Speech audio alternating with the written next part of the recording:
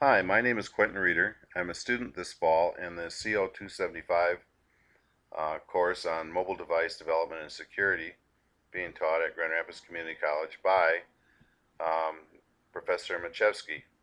This brief video reviews the steps involved in installing the KitchenSink application in the Titanium Mobile IDE.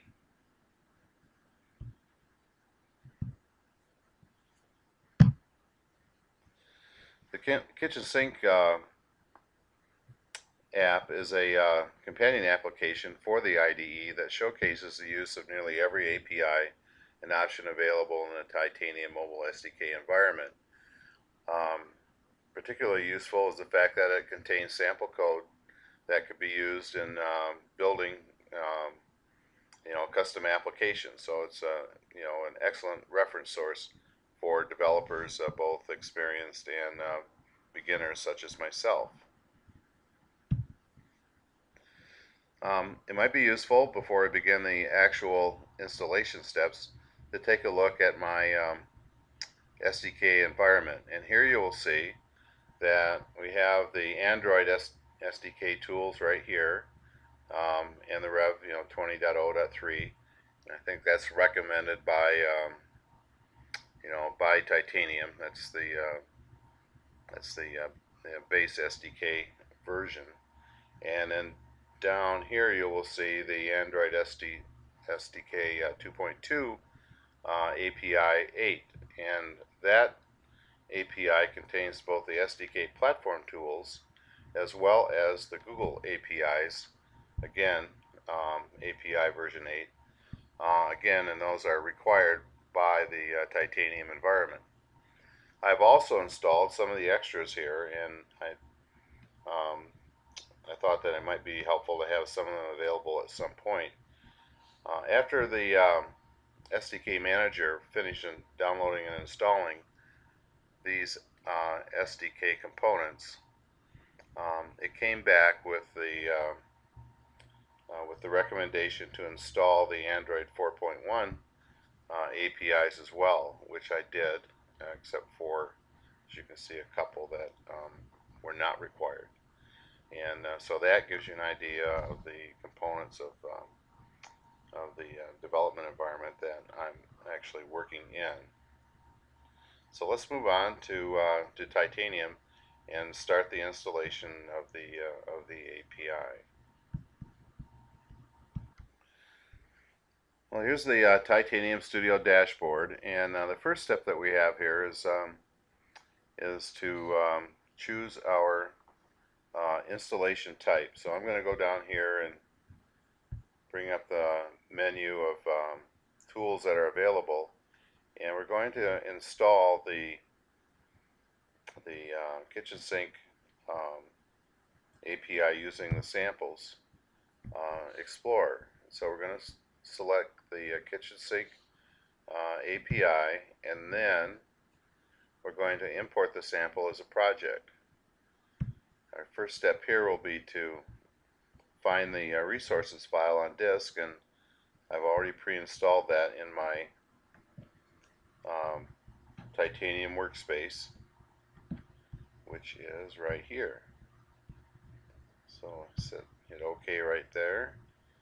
Now that we've located it, we'll finish there, and this operation will start for us automatically. On my system, this particular operation runs about 4 minutes, so we'll take a little break and come back when we're finished.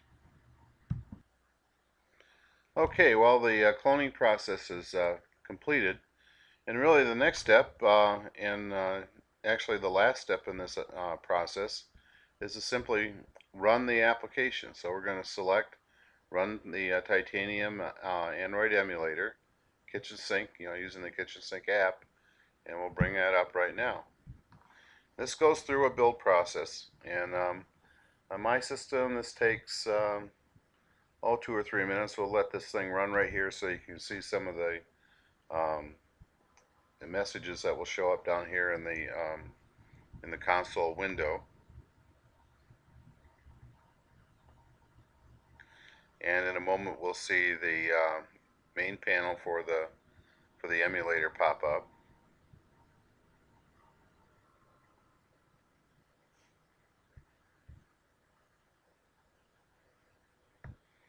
And when they say 1 moment or two, it is a few moments.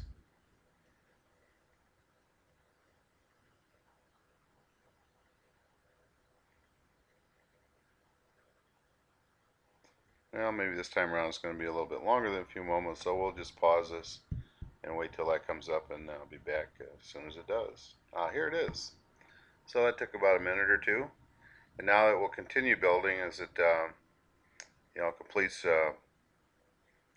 launching the emulator and building the KitchenSink app. So that will take, again, 4 or 5 minutes on my computer, and when that's finished, I'll come back and just show you a few of the features of the app itself.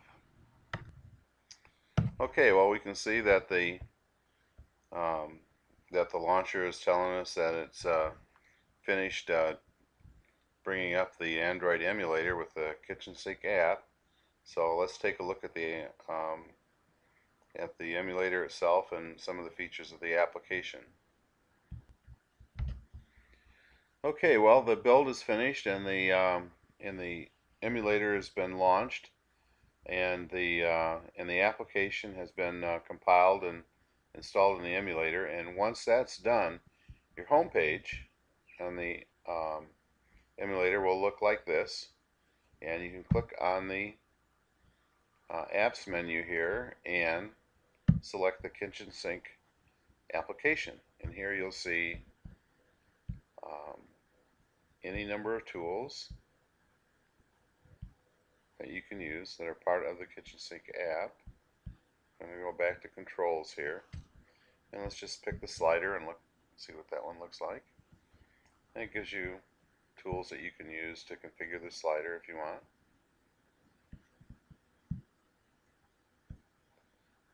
And again, back to some of the other controls, let's take a look at the switch. And again, we can switch it on, switch it off, change the switch, hide and show, and so on. So a great set of tools, and the best thing about it is that you can take a look at the source code that's behind them and make use of that code in some of your own projects. Well, I want to thank you very much for taking time to take a look at this little video, and I hope that it's been very helpful for you.